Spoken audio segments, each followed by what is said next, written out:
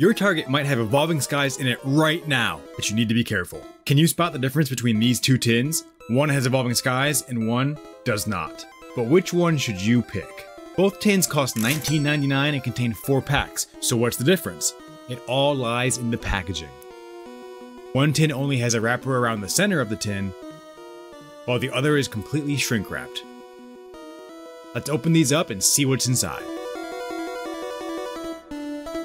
Another difference lies in the promo card holder. One tin has a black and yellow honeycomb holder and the other is all black. Let's open the all black tin first. What is your favorite Sword and Shield era set? Leave a comment.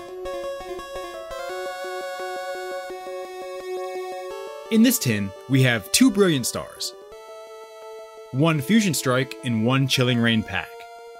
Here's our best pull from this tin. Can we pull that Alt Art Charizard?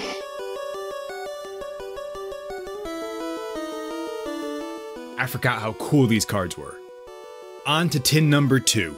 These packs are insane. You get 1 Brilliant Stars, 1 Fusion Strike, and 2 Evolving Skies. Those pay for the tin itself. Here's our best pull. Spoiler alert, it's an Eevee V Max.